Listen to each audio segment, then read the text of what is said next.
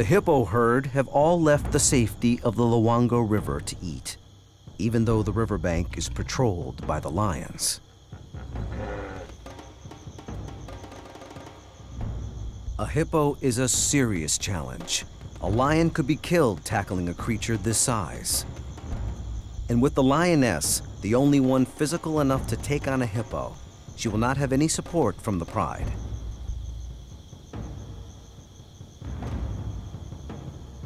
Hippos are surprisingly quick, up to 20 miles per hour, but they can only keep that speed up for short bursts.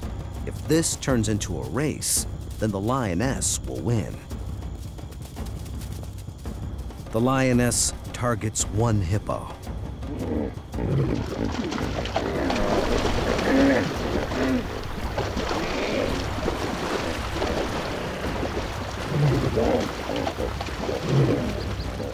In a few hours, it'll be morning.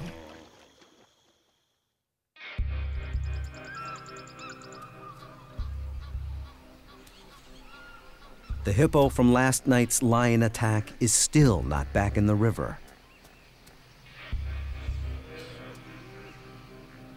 It escaped the lions, but is badly injured.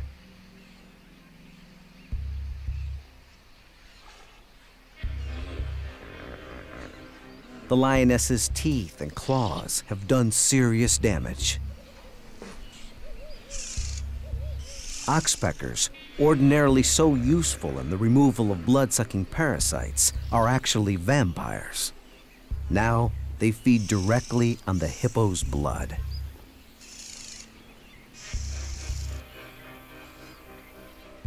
It needs to get to deep water soon.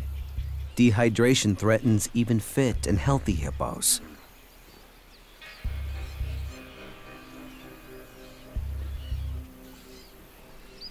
And accelerates in high temperatures, direct sunlight, and with open wounds. As midday approaches and the temperatures rise, the hippo's chances fall.